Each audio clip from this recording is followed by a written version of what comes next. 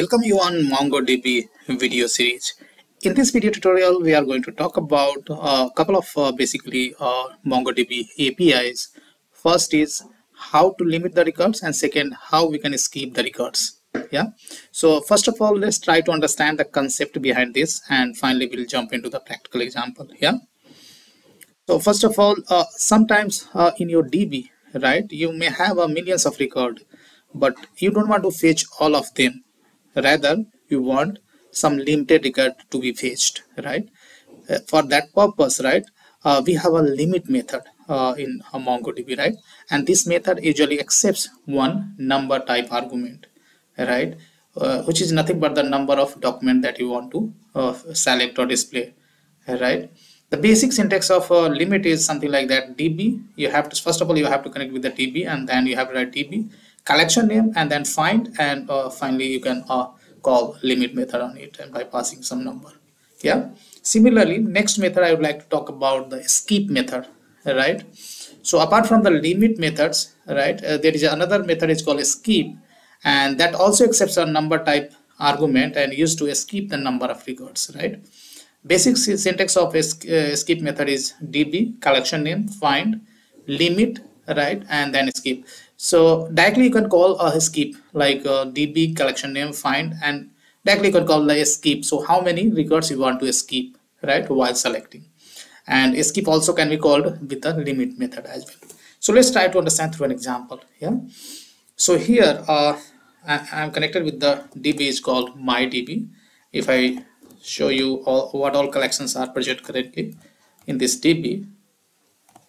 So if I do show collections, then 3 collections are there, right?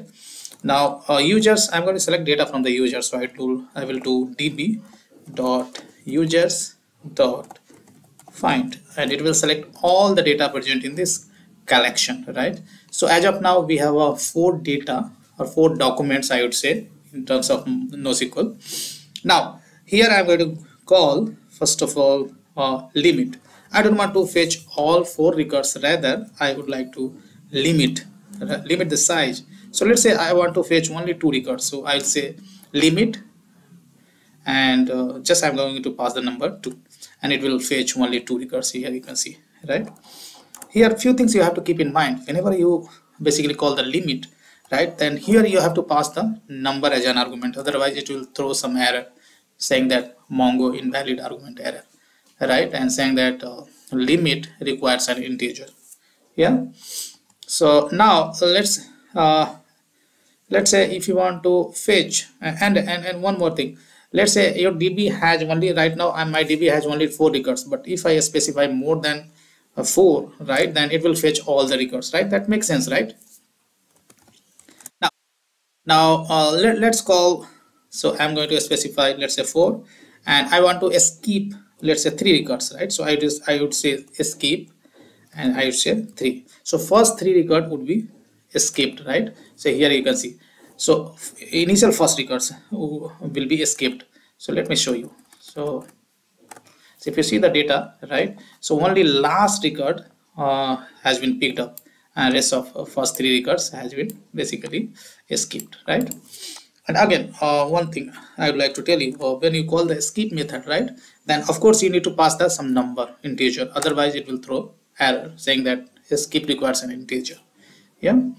Now one more thing I would like to tell you, skip method actually you can call after find. It's not necessary you have to call with the limit, right? So if I would say skip, and let's say I would say 2, right, and it is working perfectly fine, right? So this couple of methods is very handy when you want to select limited records, or sometimes you want to skip some records, right? So that's all I wanted to show in this video tutorial. I hope this series in this series you are learning MongoDB with passion, right? And definitely it will add some value to your career. So thank you so much, and do subscribe KK Java Tutorials if you haven't subscribed yet.